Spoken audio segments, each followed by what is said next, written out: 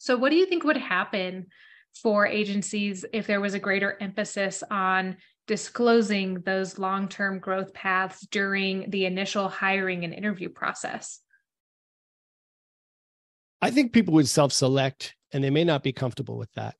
Um, Norm, they don't always in the hiring process manage it like a sales process where an early no is good news.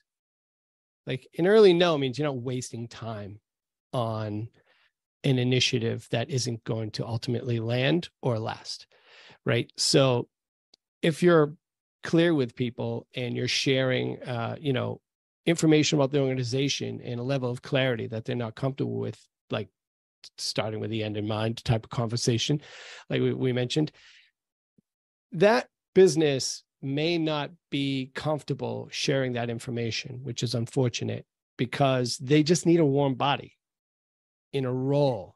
And oftentimes, and this happens more, certainly historically, with businesses that only hire locally, like I mentioned butts and seats a minute ago, like if the talent pool is limited by geography, then they got used to hiring the best of what they had from an application standpoint.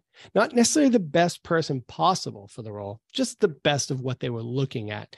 And oftentimes that was good enough.